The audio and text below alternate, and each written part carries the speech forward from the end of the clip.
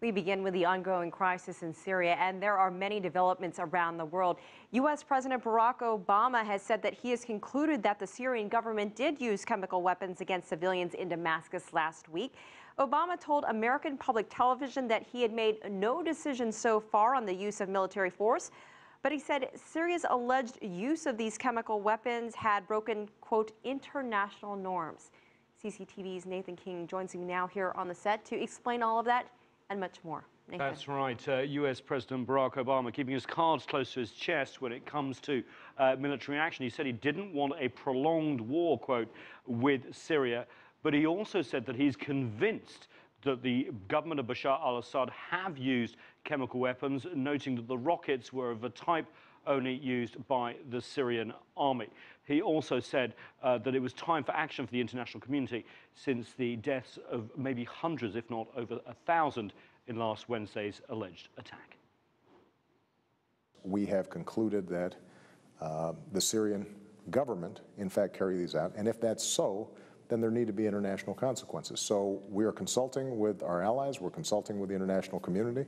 Consulting, yes, but the U.S. president and administration officials are also indicating that they're convinced Syria used chemical weapons and may not wait for independent verification from UN weapons inspectors.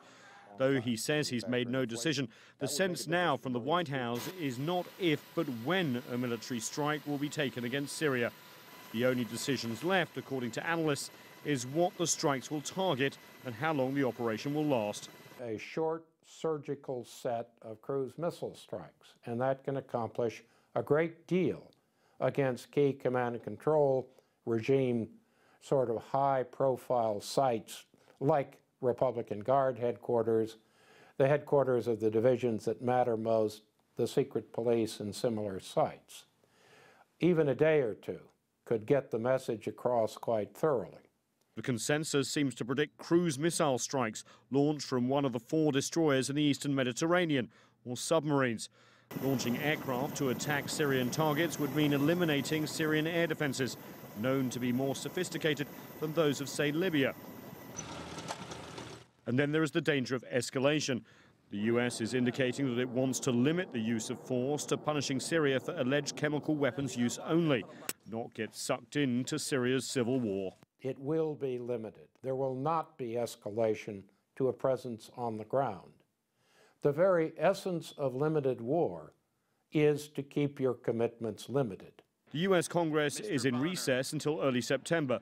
While most lawmakers seem to support a potential strike, the Speaker of the House and political opponent to the White House, John Boehner, sent a long letter to the President Wednesday asking for more of an explanation of the US strategy over Syria, perhaps reflecting the unease of many Americans.